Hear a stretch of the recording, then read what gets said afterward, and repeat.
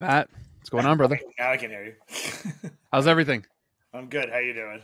I'm good. I'm good. I appreciate you hopping on so last minute. This is awesome. I just figured I'm trying to save space for serendipity, so I was like, whatever. And early, you know what it is? I'm with the kids the whole week, and off the grid, but so I don't want to agree to scheduling anything. So it Yeah. actually works. I only say yes to something that happens immediately. Is this the last week before school for the kids? Yeah, and like you know how it is, right? Like I want to be available when they're like, "Dad, can you take me driving or something?" So I don't want to have things that are unless they're a crisis. So that's how I've been approaching it. Of which Yeah. there are still many on this calendar like that. Well, But yeah. I mean, if you don't mind me asking, we're already recording. okay, I'm curious to learn how you fit that in your schedule, right? Like you're a busy dude. Like yeah. it ain't easy, you know. Obviously, family is very important, so I understand that's prioritized. But is there anything like tactical that you're deploying to ensure that it's like, okay, cool, like this is the time for the kids, this is the time for family, etc. Yeah, it's interesting you say that because Kevin O'Leary is a close friend, right? And Shark, he always puts out a lot of content, which is like smelling salt. It's very binary. You know, you're gonna something's gonna have to give. It's either choose your company or your family or your life. And I always think there is a third source of untapped energy and capacity, and that is you, right? Like Mm, so what I mean by that is you definitely have to make a choice. Like there's a lot of nonsense acting like you can have perfect balance and whatnot, and draw boundaries. When you're a founder, an entrepreneur, like that's not true. But there is a place where you can draw boundaries, and that's about being intentional about how the choices you make for your life, right? So, for example, I married my best friend, mm. and therefore I have a very self-sufficient ecosystem. I could literally hang out with her day and night. It's like I married the coolest woman in the world, and we do everything together. And so my need for friends, I have some, right? But it's a very small group. My need for socialization is very limited. So I've gained more capacity now by marrying my best friend, right? My job and my work is completely integrated with my hobby. It's joyful for me. It feels like painting most of the time. So I don't have a need to go play pickleball an hour every night, with my buddies from college, right? Like so and then in terms of what's my hard and fast boundary that I know is going to break my heart if I don't respect. And I try not to have too many of them so I don't have to be rigid. And the most important one is being available for moments around my kids that are serendipitous, right? Like, hey, will you take me to get school supplies? If Mm. I'm not there because I committed to something, especially something frivolous like getting a drink, or whatever, or playing golf, like that's going to break my heart. So I'm very, very, very disciplined about boundaries. And then I'm honest with people when they're all like, I don't go to anything. Like, you want to go to this? I was like, no, because I want to be around in case my kid wants me to take him to school in the morning. Yeah, I respect that so much. You It's mentioned about knowing pickleball. yourself. Like there's times when I didn't live that way and I felt like my head was in a vice. And I Mm, don't think we talk a ton about the dad role in society still. And so I just one felt underrepresented or like yeah. not advocated for, right? Kind of unsupported by the rhythms of society. And then two, just felt like, well, this is very unsatisfying. No amount of success is going to eclipse the longing I feel for not being present in their life. So I just have these hard and fast boundaries, very small social life. People always think, oh, you have such a big life. I was like, actually, I have a pretty small life, and I like it Mm. that way. What do you think's not spoken about in regards to the dad role? Now, I'm not a dad, but I mean, ideally, one day, if that's in the cards, for me, I would love that. But like, what's not spoken enough about in regards to that? I don't. I think there's a couple of stats out there that are sort of known. One is, for example, the suicide rate among men post divorce is very high, Mm, and they're sort of there's general understanding of what it means to go through a divorce, but I don't think we talk enough about how much of that is like getting your heart ripped out and your face ripped off. How much of your identity and self worth is stripped away when you go through that process. And yeah. why I think that's important is not from oh, poor me or poor anyone. It's more you need some accommodations as Mm, a man going through a divorce and some degree of understanding that I think is almost absent from society. There's a presumption that you're going to go run off and do your own thing, or I don't really know. And then I talk to men who are going through it, and they deal with substance abuse issues, they deal with depression. So I don't think we talk about that topic enough. And yeah. then generally, as a dad, just how many men out there really want to do that job well, like Mm, for a variety of reasons, and really find it hard to create the space to do it well. However, life has got better in a post-COVID world with the flexibility. However, that's about to change going into the recession. So a lot of the things that I think we have gotten used to, men and women, from a rhythm of life are about to change over the next 12 months. From your experience, what do you think it takes to do quote unquote dad well? Like what does that take? Such a good question. I do think we can't escape our own prism, and we can't escape the patterns that govern us. We should meditate on trying to break them. So it is going to be distorted by whatever you lacked.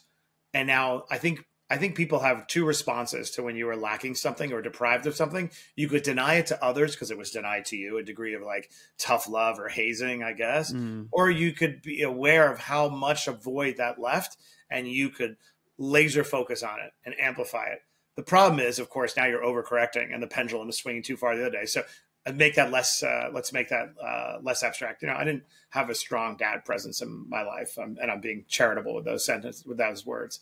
So that probably makes me a helicopter parent, with not the most perfect boundaries and not really a disciplinarian.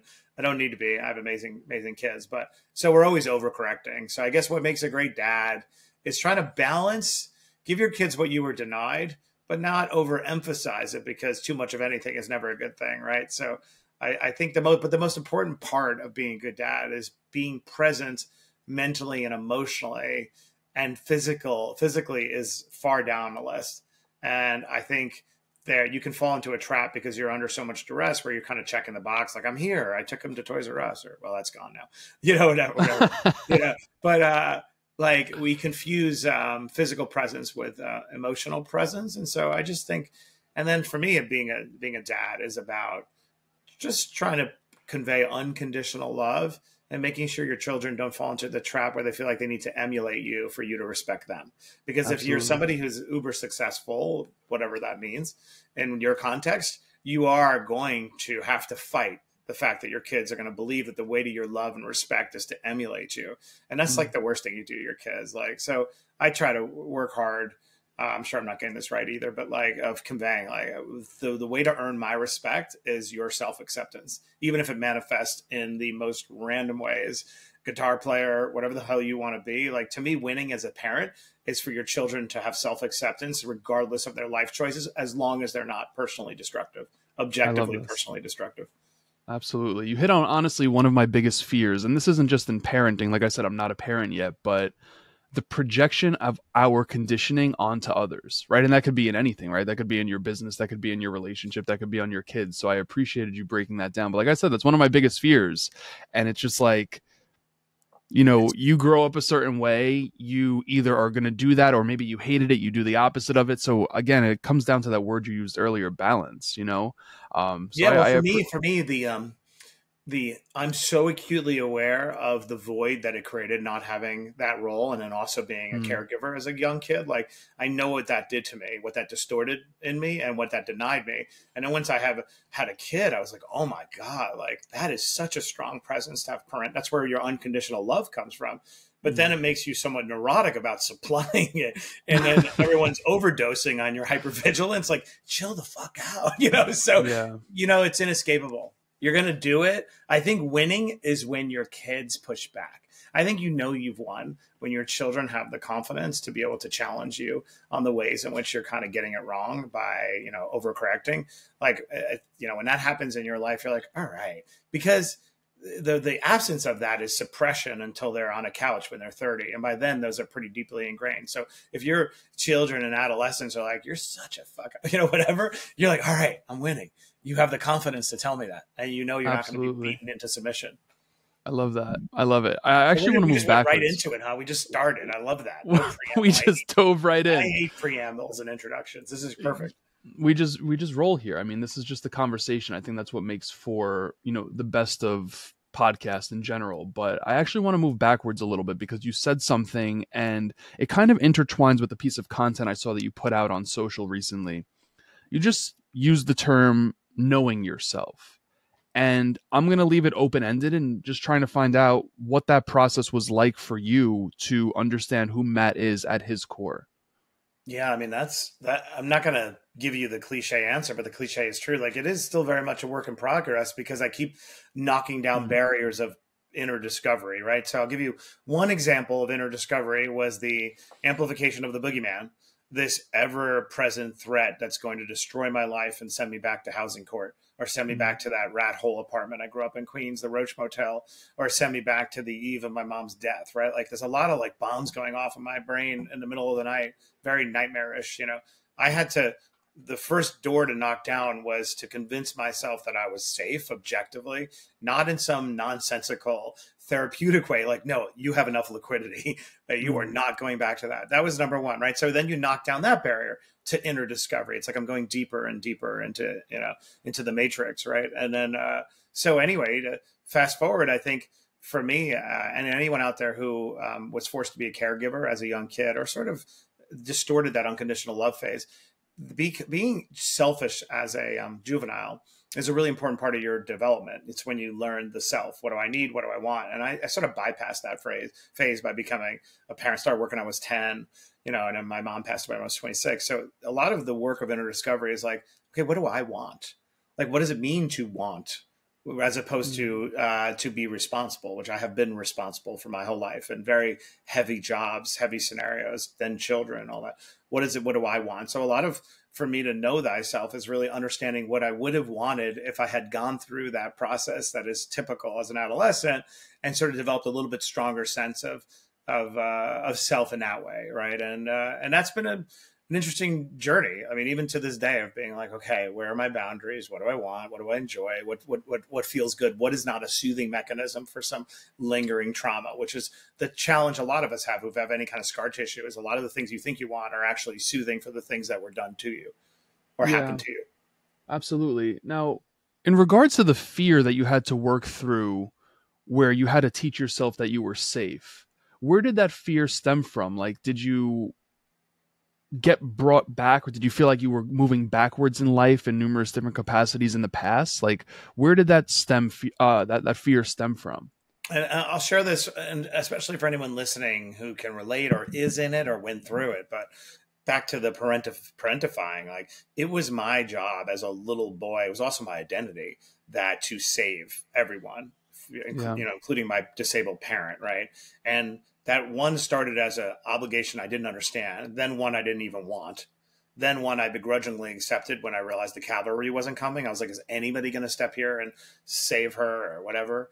And then one I took into my own hands when I dropped out of high school when I was 16, got left back every year when I was starting when I was 14 years old to run my play, which is to burn the boats, drop out of high school, get my GD, and go to college. That became my identity, right? But the backdrop of everything is like it's not safe. It's not Mhm. safe to count on parents. It's not safe to count on society. And it's technically not safe because there's a marshal's notice on your door saying we're going to be evicted. And Con Edison just shut off the electricity. So, like, that when you are subjected to that for a very long period of time, and it becomes your self esteem, because not only Mhm. was it a threat, it was also validation of who I am as a person. Right and my nickname became Doogie Howser when I was a kid, which is a show about a doctor who was like 12 or 14. You know, so you have two negative reinforcements: one, the danger is ever present; two, I derive my self esteem from it. So that's a lot of entrenchment over time, where it's like, oh, I got to work through this. So that's where the hypervigilance came from, technically surrounding my environment all the time, trying to understand where I stand, and then the identity reinforced it. We're really going to. So, I like sharing this stuff in case there's somebody out there who's like, "Oh my God, you just articulated what I feel." oh, I relate to it tremendously. I'm also born and raised in Queens, by the way, so Oh, there's a connection here. please. Where, Shout out to whereabouts? Queens, Whereabouts? Middle Middle Village, born Village, and right raised. on Q27. Is Middle? No. Middle Village is near Woodhaven Boulevard, right? And That is Metropolitan, correct.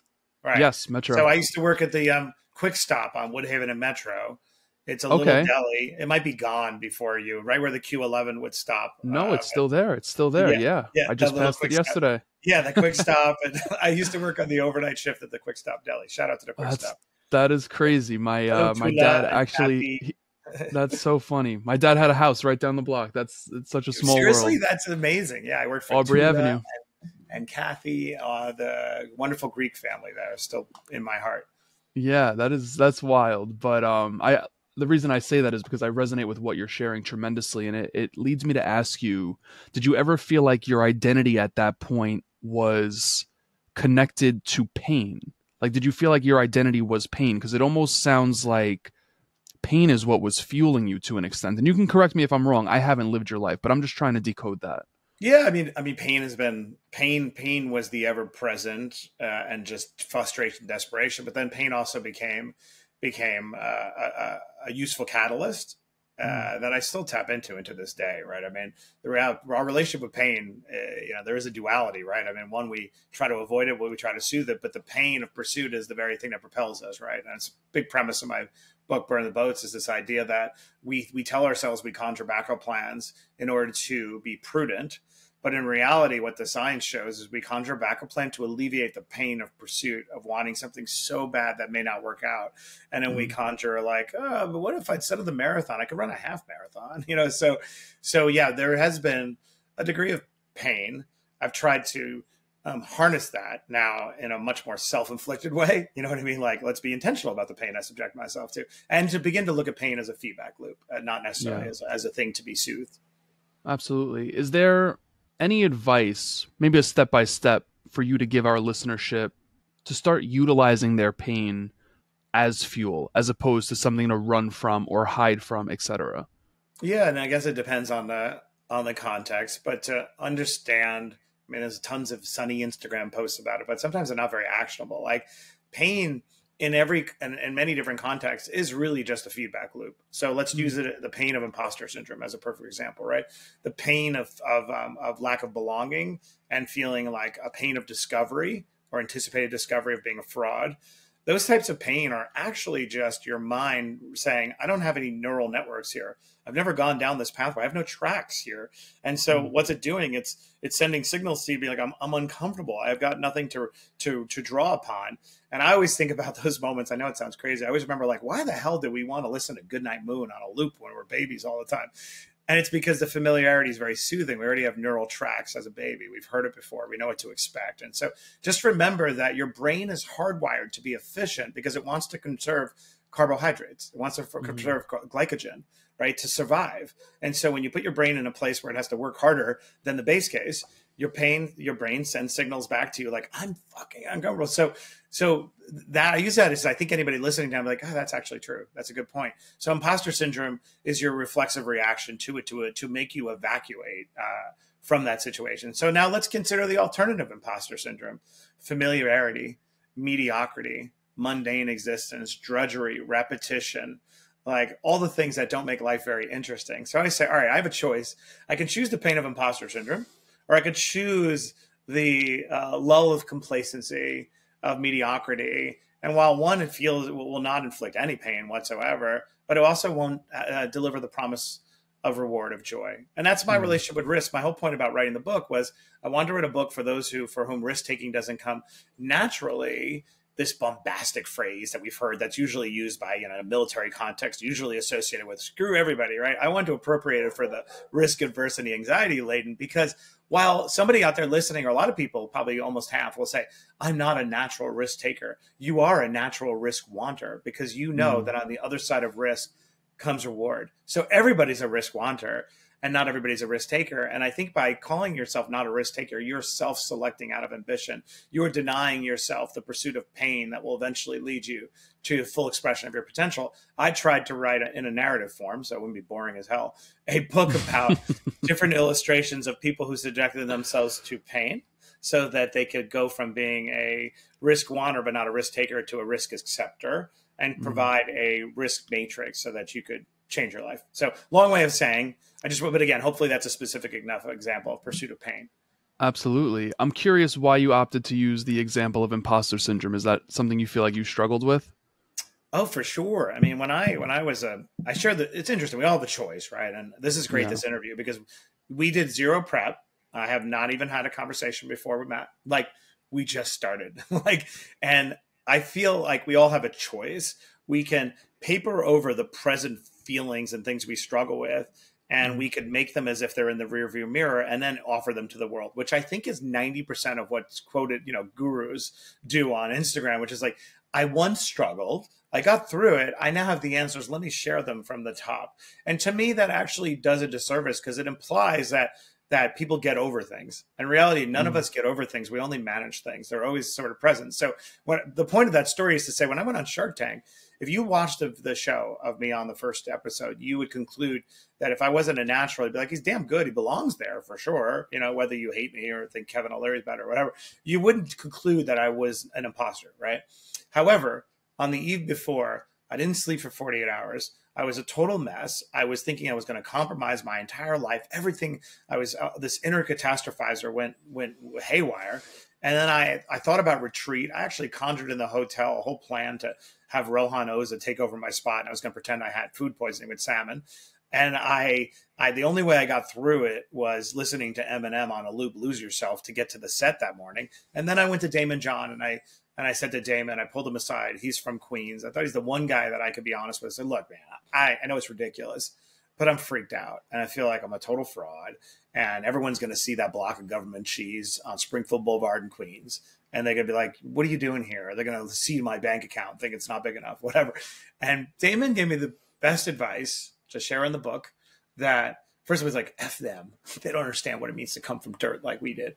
But second thing, you belong here because you are here. And I know I've given interviews about this. I just love that statement because it's very Socratic. It's basically telling you there's no final arbiter on belonging. And I was able to summon that, to get through Shark Tank. So the reason why I share this is twofold. One, the answer is yes. Obviously, I still go through imposter syndrome. Everybody does. But two, we all have a choice. When we, as supposedly self-actualized adults moving up, the hierarchy, like we have a choice. We can act like we're there already, and or we can share present tense what we go through.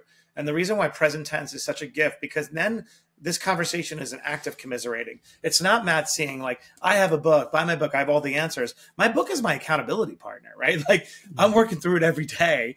And just because I've seen things and know things and want to share things doesn't mean I'm able to implement those things. And so I would caution anyone out there who is consuming tidy little narratives on Instagram about, how failure is good.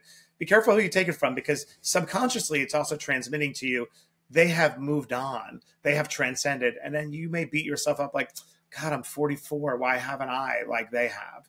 And so I'm trying through this book also to share things, and I shared the Shark Tank story. Is a long way of saying yes. That is absolutely what we love to amplify here. So I appreciate that vulnerability. You gave me the chills. I literally have the hair on my arm standing up. Thank you. No, I love this topic. I love and that's why I like your podcast. I like pulling back the curtain. Yeah. Like, what is, we're all going to be dead very soon. So what are we worried about sharing? Who cares?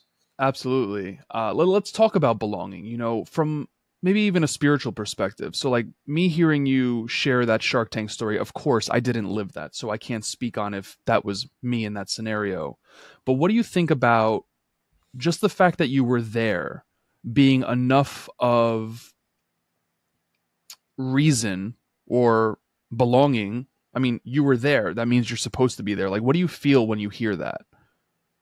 I hear skepticism, right? But it takes work to accept it, right? Because your mind goes, but I mean, it's something I've had to work on. For example, this is kind of counterintuitive, but big reason why I wanted to share the struggle in the book was to say I am the case study of the not natural risk taker from either my environment or the issues I have to overcome, anxiety like everybody else, but nonetheless, to persist is to prevail.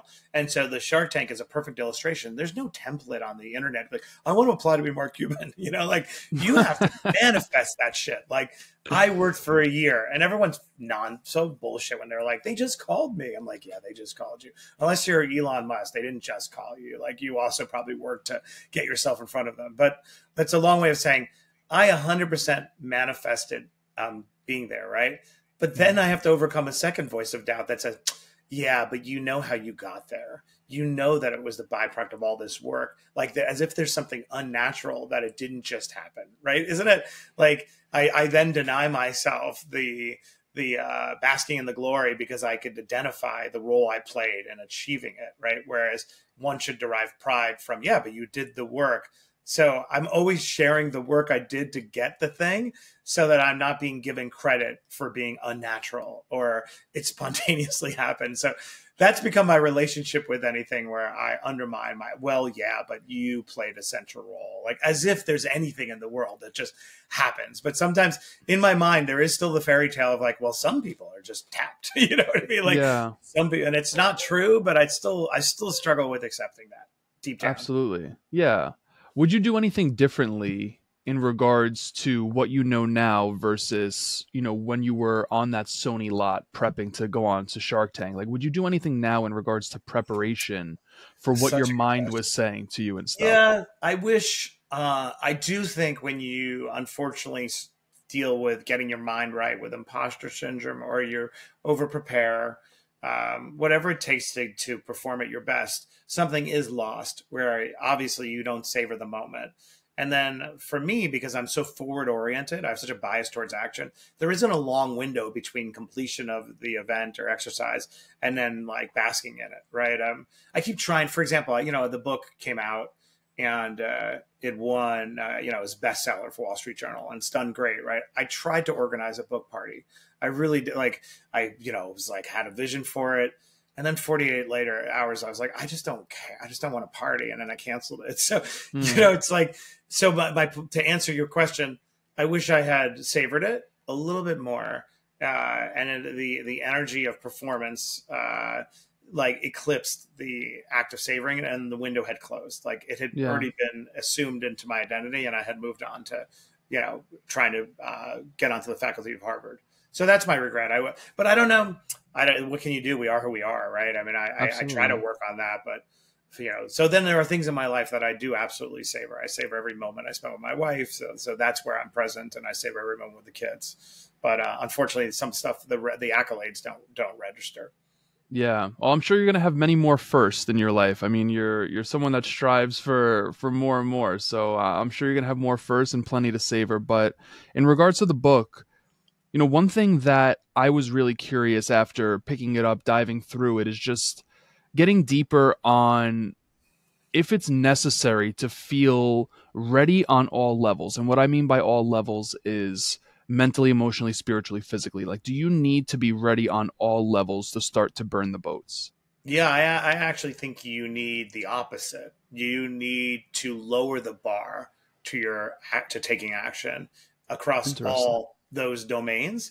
And if you think of what people typically do, people typically raise the bar and their barriers to them taking action as a way to, forestall having to deal with whatever lingering issues they have. And so they shift to what I call a bias towards incrementalism, where they begin to accept these sort of unwritten rules like, well, I can't launch this business until I spend 5 years here as the VP of marketing so I could learn this. I see this in business school all the time. Very few people, even at the top institutions, who go on to become a consultant, want to become a consultant.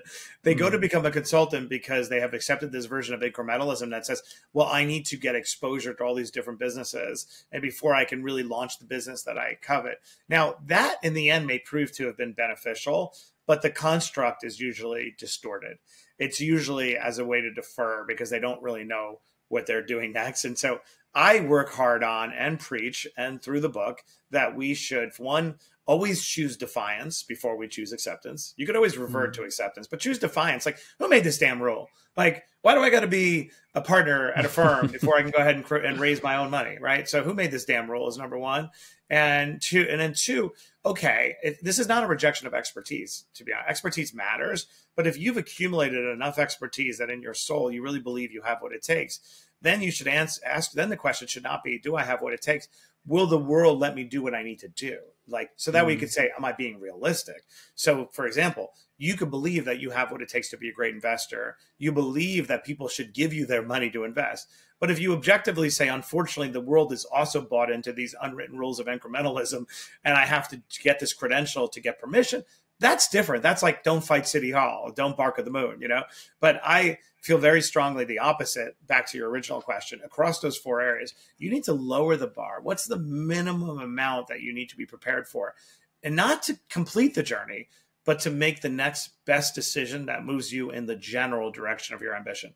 The problem is people make the gating item, I got to have it all figured out, right? Mm-hmm. Whereas in reality, you only have to have, you need to pressure test your assumptions and your risk tolerance. We can get into my risk matrix, but you have to make the next best decision. At Harvard, at the end of every class, we ask, when I teach this course at HBS, 20 classes in a week, we always ask founders from the most amazing companies in America. We say, what's the one advice you want to give to you sitting in this room, however many years ago? You have a whole room of future leaders of America, 100 people. What do you want to tell them? That Family Feud when they're like, survey says 90% of people, survey says 90% of people who come to that room, these founders, you know what they always say?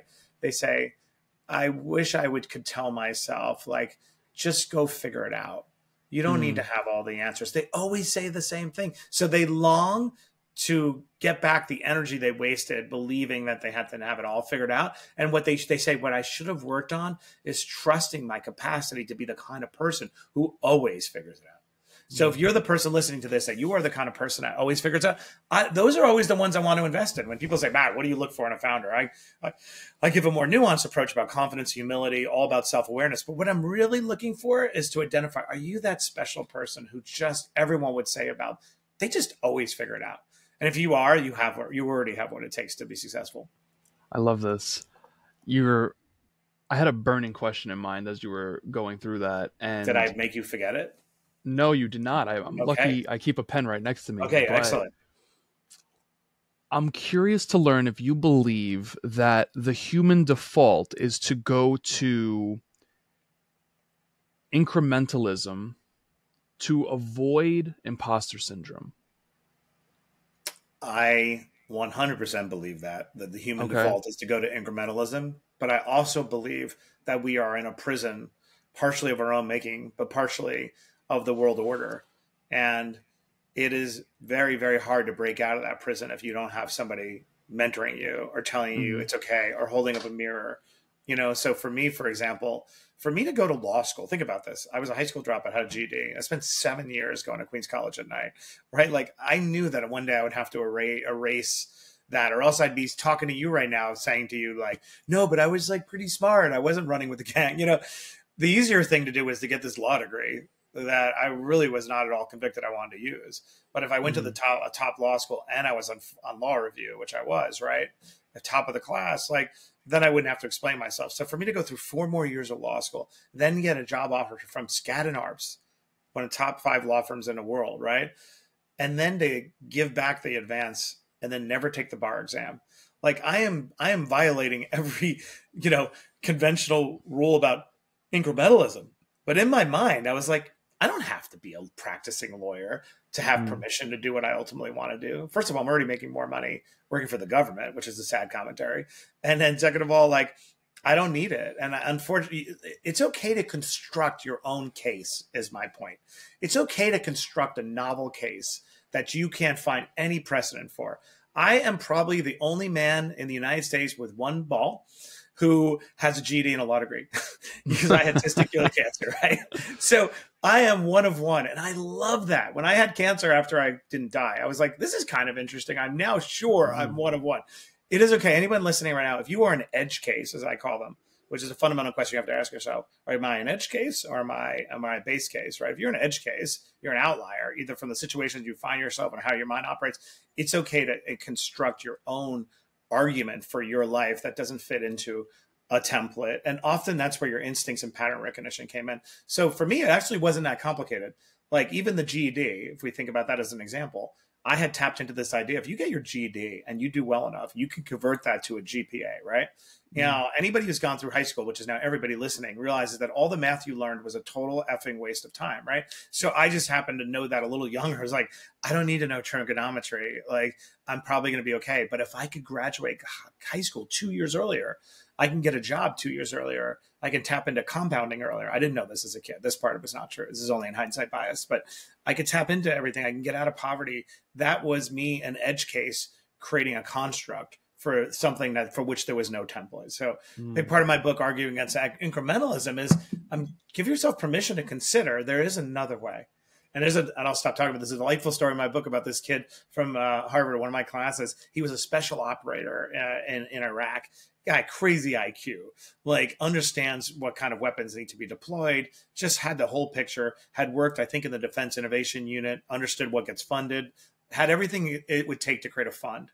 And he comes to my office to see me on the eve of taking a job at a soul-crushing private equity firm in New York. And he looks kind of sad. And I was like, what's wrong? He's like, I mean, I really want to, I'd love to just create my own fund, but, I can't. And I'm like, well, why? He's like, I haven't been a managing director at a fund yet. And so I can't. I'm like, oh, that's a rule?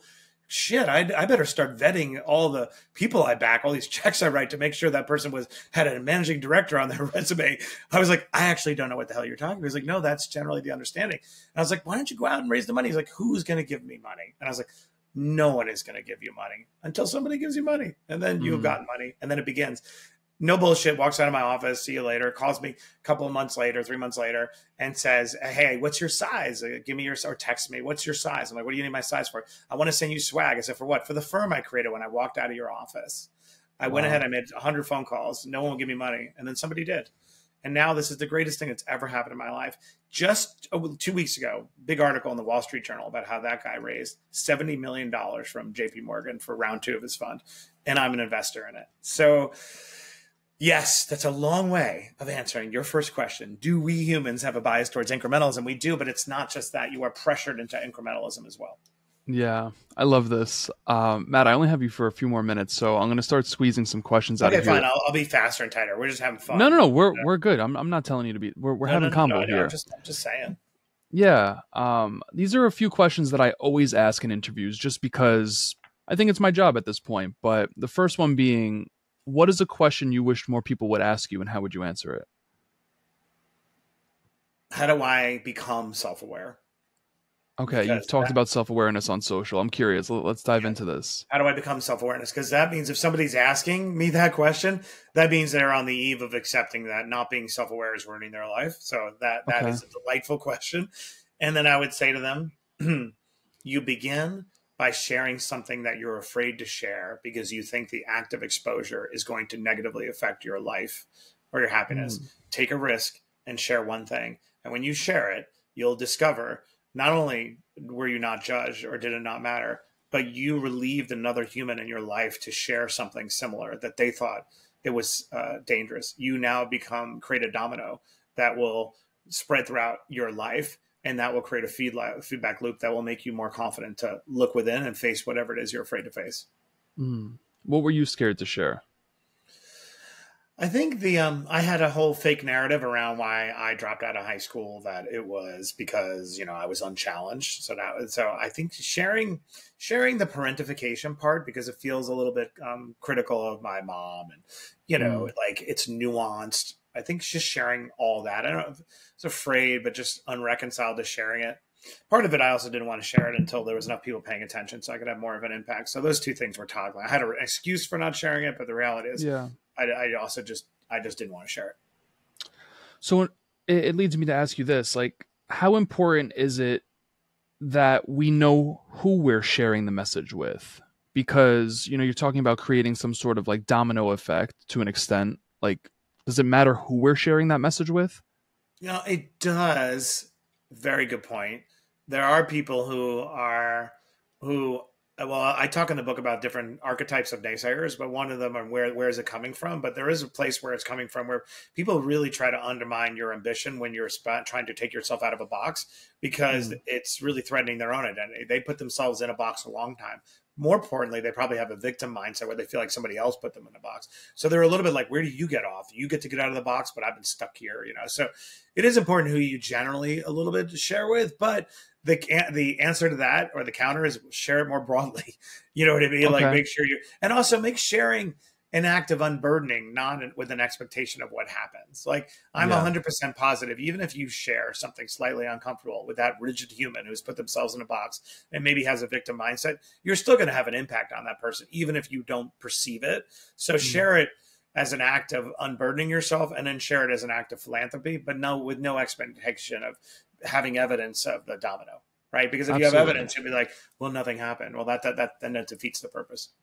So I'm curious how we remove that expectation, because I think, and this might go hand in hand to an extent here. I feel like men in general who are vulnerable are taught in society these days that they'll be rewarded for it. And oftentimes that happens in the realm of dating, where if a guy is vulnerable with a woman, they're rewarded with something from that woman in some capacity.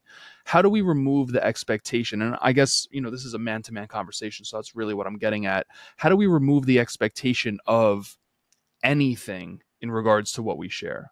Yeah, that's a great point. Look, I think, now we're typecasting men, but let's just lean into it. I think everybody has a desire to be self-possessed, right? And to be self-possessed is very attractive. So if you just accept the fact that the act of sharing vulnerability is not an attempt to be manipulative, it's an attempt to be self-possessed, because the less you carry, the lighter you move, the more nimble you are, the more that has been shed. It shouldn't be an act of manipulating for a response. It should be an act of hacking yourself. All right, I'm lighter now. Like, I don't give a shit. You know what? I acknowledge that I have this problem. I acknowledge that I binge eat at 11 a.m. And if you leave me to my own devices, all the Doritos will be gone when you wake up, which is a fact, by the way. I used to conceal them all the time. My wife would be like, she'd find them all in my pockets. And like, you know what I do? I used to do. I mean, this is only like recently overcome this the last couple of years, but I would eat all the chips and then I would redistribute the garbage and put it on the bottom, thinking she won't get to it. Not forgetting that the bag is translucent, right? And she'd see it at the bottom of it. And so, like, but my only point is, let's use that as an uncomfortable detail that I just shared, that I used to always have this relationship with binging and soothing, or, some version of it. Like, by sharing that, am I trying to get somebody to feel pity for me, or to think that, like, I don't know, or do I accept the fact that even anybody listening to this right now who has a secret and is like, ooh, that's cringy, he shared it. You at the same time are now admiring me for having the confidence to share that, right? Just so as a man, just remember, it is very attractive, and it shouldn't be about generating a response. It should be about, now you're lighter. There's one less thing you're concealing. There's one less thing you're managing. Like, the less you have to manage about the self, the more effective you'll be, the more self-possessed you'll come off as. What led you to discover that? Like, that is something I'm really curious about, because these are good conversations man to man. Yeah, I think it's honestly a degree of pattern recognition, right? It does begin by realizing what's the power of sharing and how does that generate a response. So it probably starts from a place of the exact opposite that I'm preaching. It probably does start from a place of, like, getting what you want, maybe, or, you know what I mean? Like, oh, that's shockingly vulnerable. But then you start realizing, like, that's the wrong motive. Actually, the motive here is it does make me act much more confident. And like, and almost, to be honest, you have to block out the reaction and reception to your sharing of vulnerability, because that in and of itself is an act of dependency. Now you can only share if it's effective. Now you're dependent upon adulation, and I think the more ways you can work on not being dependent upon reception and adulation, the better you'll be. Like, I love Gary Vaynerchuk. He's my partner, right? We can't walk down the street without Gary being, stopped every, like, nanosecond. It actually fills me with such dread, not because I can't handle the notoriety. Obviously, it happens to me to an extent, nothing like him. It's because I never want to be dependent upon it. I never want to like it. I mean, I'm not wired to like it anyway, but man, so I would argue to anybody who really wants to achieve a superior level of peace, like, work on not needing a reaction to your behavior or the adulation. Now, being intentional when you need to generate it because you need people to be bought in, you need to lead, that's different. But as a base case, don't sit around walking all day and think about, like, if I share vulnerability, I'm going to get what I want. Yeah. Now, you've given us a ton already, Matt, in regards to advice, actionable steps, etc. I'm curious to hear your reply to this. This question was actually asked to me by Dr. Michael Gervais on the show, and I was like, you know what? I'm going to ask it to every single person after this, because it's such a good question, in my opinion. If I knew what Matt knows, how would my life be different?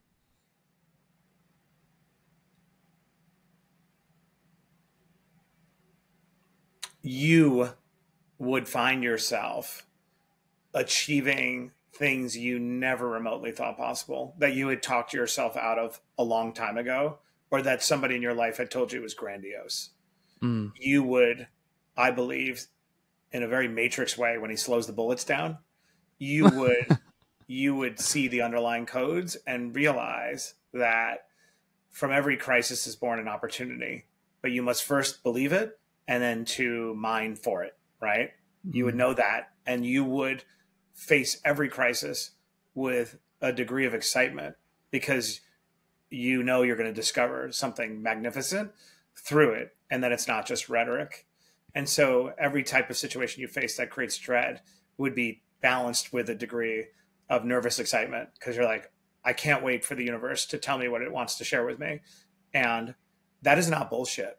Every single bad thing I have gone through, even the death of my mother, as how much that has traumatized me, the empathy that it birthed towards people who are powerless, are struggling, who are disabled, who are single mothers, will create a bigger impact on this world than my mother was able to achieve with her life. Right. And so anyway, that's one example of how you see things differently. You would embrace the burn the boats mindset and realize it's not just rhetoric, that when you fully commit and surrender to a goal and you give yourself no option for retreat, you can achieve spectacular things. I love that. We're going to make sure the link to the book is in the show notes of this episode, as well as socials, websites, etc. Do you have anything else going on that we should make people aware of before I ask you a couple last questions? No, that's it. The book is my passion, and this is it takes a lot of emotional energy to keep pushing a book, and I'm pushing it because I know that I'm holding up a mirror to people out there. So if you happen to read the book and it moves you, just DM me, because you then give me another day. Every DM buys me another day of this unrelenting energy, and you're going to impact somebody else by sending me that DM. I read every single one of them. So DM me on LinkedIn or Instagram. I love that. If people pick up this book, when they pick up this book, they can only take one thing away from it. What do you want that one thing to be? Confirmation about what you already suspect you are capable of that has been denied to you by yourself or by the people around you, the enemies in the foxhole. Confirmation. I always say I am never the genesis of somebody's breakthrough. I am the catalyst with the book. And the book is engineered to be the catalyst so that you can feel seen. The book was 3 years in the making because of the construction of it, so that rather than see me as the white male who's on Shark Tank, who you presume is wealthy, you see me as the 16-year-old who ate government cheese and has been through the things you've been through, feels the things you feel. The whole goal being to hold up a mirror to you to confirm what you already know about yourself. I love that. One of the things I've been doing on the way out of these episodes is asking a forwarded question, meaning our last guest, without knowing who our next guest is, has asked you a question. That question is, what is one thing you know will move the needle forward, but you're too afraid to do it? And maybe if that doesn't resonate with you, we could say, what was that one thing that you were afraid to do and you did it and it has moved the needle forward? Yeah, great question. So the one thing that is the greatest gift I could give myself that I still deny myself is a regular commitment to meditation, because the only truth in this world is the present. It's the only guarantee. I think a lot about death. I have an app that reminds me I'm dying 5 times a day called We Croak. I love it. But for whatever reason, carving out those 20 minutes is still a struggle, even though one of my bedrock principles is anything which is inevitable, stop being oppositional to it, because you'll save so much energy, right? The problem is, for meditation to be inevitable, I've had to make a firm commitment that I'm going to do it. And so it's the one thing that would change everything even more. And yet I still struggle with making the commitment to do it. It's those 20 minutes. My logical mind's like, 20 minutes? Like I could launch an ICBM in 20 minutes. Like, and I get up every day, 4:35 in the morning. I go hard. I'm like 20 minutes. So that's the very, very tactical answer to that question. Is there any doubt toward what you're worth that stops you from doing things like that? And the reason I'm asking, and you might say no to this, but for me personally, I feel like the reason I go 7 days with, really good clean eating, and then on the 8th day, I'm back to eating a burger or pizza or whatever. I mean, it's also hard to not eat pizza when you're still in Queens. But, I feel like there's some self-esteem in my regard as to why that stuff stops. Is that the same for you by any chance? I totally think it is a self-esteem issue. I actually think, back to my point about adolescence, anybody listening, when you skip the me, you have your own reasons. Like for me, I think when you skip that sort of, me phase, that it's very hard for you to establish boundaries about what I need. So the idea of even asserting that I need something feels flawed, feels weak. Yeah.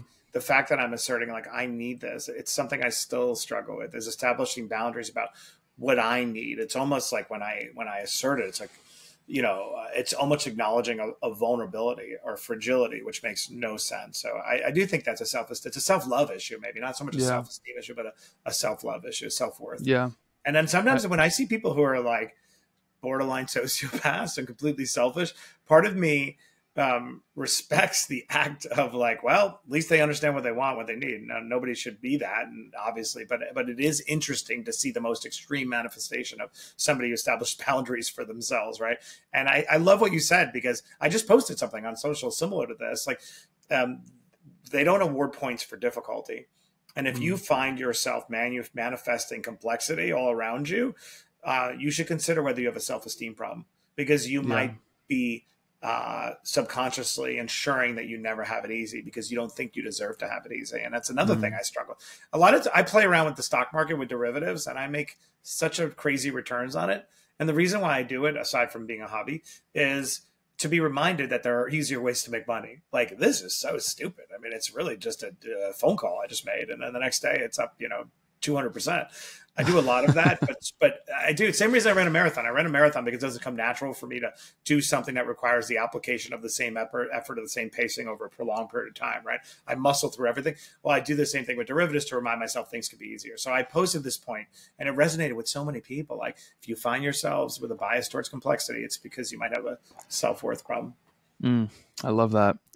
Now, the next part of forwarding a question is having you ask our next guest a question. And I can't tell you who that is, but I'm curious what you're going to pass along. Oh, wow. Okay. In your experience, what is the single greatest unlock of human potential that is entirely within someone's control? What do you feel like that is for you? Is it self-awareness? I feel like it's self-awareness. The reason I want to ask somebody else is to be self-aware that I might be wrong. To see if all my advice, I have to go back to 71 podcasts and redo everything. But just I love that. Just to see if, that is great. I want to tell one more story before we wrap up on the about the book. I have plenty of time. I just want to respect your time. I'm good. How far into it are we? We're at 51 minutes. I have another 10 minutes. We can go do this. Okay, cool. So this is a great story. A young woman, soon after the book came out, and this happens in different degrees, but she sent me a message. She's in her 20s. She's like, I've been an investment banker for a really long time. I've been harboring a great idea. I read your book. I just want you to know that I quit my job today. I read your book 3 weeks ago. I quit my job today. I was like, wow. She's like, I'm ready to go all in on what I've been working on. So amazing story. Wrote a review. Moved on for a bit. I get a deck 4 weeks ago from her. Hey, just letting you know that I'm about to launch my company that I created after I read your book, that your book confirmed I should create. And she sends me the deck. Now, I've looked at thousands of investments, so I could pretty quickly see the patterns that signal like, serious effort actually has a shot here. She recruited 2 co-founders after she read the book that are amazing. One's from Stanford, 2 female co-founders, one from Stanford, one from NY. Like little geniuses, like young, brilliant people. And the idea was kind of great. And I've now become her investor and her advisor, and she's launching that business in the fall. And that is absolutely amazing. The reason why I'm so evangelical about the book is like, I know the power it has, but in terms of where I am at this moment in life, like I could either choose to accumulate more pointless credentials, or I could use the authority that I've accumulated to touch people. So I would say to anybody out there, we all have authority. We all have power and influence. We should constantly be asking, what's the highest and best use of my power and influence and authority today? It's the reason why I get frustrated with somebody like Elon Musk. I'm like, you're pushing Dogecoin? Like, how about human rights or something? So anyway, the book is my attempt to use the authority that I have gained from these credentials, and then go ahead and show people, hopefully, the codes back to the Matrix with the bullet scene, and then be the catalyst like I was for that young woman, Isabella. I love that. If Matt lives to whatever year he wants to live to, he impacts as many people as he wants to with the books, the social, the podcast, all of that. You're there for the kids. You do everything that you want to do.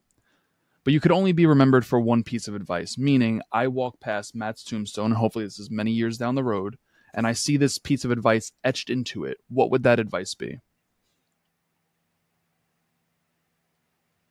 I don't know how to say it in Latin. It's probably taken from Ralph Waldo Emerson. It's in the beginning. Of Emerson. I wish I could do it in Latin, but do not seek outside thyself. Do not seek outside thyself. Yeah, look within. The answers, there's so much unlock and arbitrage within. And I find, you know what sometimes I want to give people a hug when I read online, that they use the words lifetime learner. Sometimes I feel very protective of them, because often it's a proxy for a never ending search to prosthetically install a super ego to tell you what to do. Like as if somebody out there just has the answers, and then you read one and it works and you feel great. Then you read another. And, and so that is a corollary to what I'm saying. Do not seek outside thyself. Always have a bias for reflection, and to assume that you probably have the answers within inside yourself, because this idea of intuition and instincts is mystical and it's very real. I don't know who God is or where we're going or where we came from, but I do know that we were given a lot in our factory settings that we are trained to ignore. And so what I'd want to be remembered for, that he was an advocate for the self, not in a selfish way, but in a way that was uplifting. When was the last time your intuition served you well? Like every single day. It serves me well with a threat. It serves me well with a recognition that things aren't going well. It's like, and it's, what's nice about it? There's lots of ways to be successful, and there's lots of ways to be right. But I find the most gratifying way of being right when the right was born, when the insight was born of intuition and instinct, and I had to act on an opportunity before the tipping point of evidence. And I love when the act of intuition was in complete contravention of conventional wisdom. So to make it very specific, like AI, I've been watching a groundswell of AI. I spend a lot of time being tactical and being granular. And I was watching AI, percolate. And I talked to my buddy, and I was like, what is who's got the plumbing for AI? And his answer was, NVIDIA. NVIDIA has tremendous market power. It's got pricing power, monopolistic pricing power. It's going to be massive, whatever.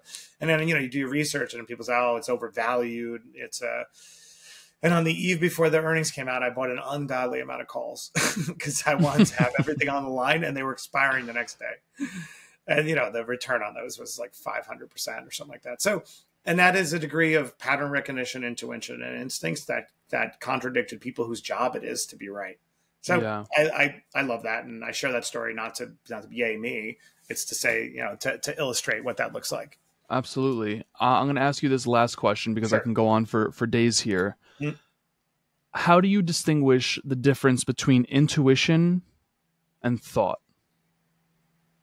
I think in my mind, at least, first of all, intuition requires there's a gap between the logical conclusion of what has been admitted into evidence, the data you have, and the conclusion you're being drawn to, right? Like, I feel like this is a pattern playing out again, and we've been here before, and we're likely to be here again. I can't completely prove it because they're all little bits and pieces of data, but my conclusion feels so convicted. I think that's intuition, versus thought is the thought about the data. There was this and there was that, and this is what's happening. But thought doesn't necessarily lead you to a conclusion. Sometimes your intuition leads you to a strongly convicted conclusion, which is really just all your little, neurons working in concert in a way you can't put your finger on, right? They're drawing the conclusions together, but the pieces of data are so disparate that it's not organized, but you're so convicted in it. And I operate on that system way more than any other system. That's why I always say, I have a simple line in my book: opportunity arrives before the tipping point of evidence. Opportunity is the flash of lightning that is only a nanosecond, and there's a 5-second delay before the unmistakable sound of thunder, which is data that confirms the opportunity. You have to train yourself to act in the interstitial between thunder and lightning, opportunity and evidence. And that is why I think I am sitting here where I am right now. I'm always willing to a little bit act to create the template myself. And that template is born of, intuition. I love that. But intuition, unfortunately, because of the words we use, it does have like a very loose feeling, like it's conjecture or it's mysticism. Whereas I actually think intuition is really just disparate bits of data that we don't have the ability to tie it up in a bow. And so we call it intuition, but it's actually just as valid as a data-driven conclusion. And most of the greatest insights The green light is always intuition. It's never data. Anyone who's built something great and big in this universe was given the green light by intuition and never by data. Because if there was data to give the green light, there would be a very crowded space. Right? Like right now, everyone's investing in your Uber driver's investing in NVIDIA. But when I made the call on CNBC 6 months ago, there were a lot of people in it, but not when it was $280, less people than when it's at $450. And so Right. That's the bottom line. I love that. Matt, on that note, we're going to mic drop. I want to express gratitude for the opportunity. Thank you for your time. Thank you for your wisdom, your experiences, all of that. Seriously, thank you so much. Well, thanks for having me. This was awesome.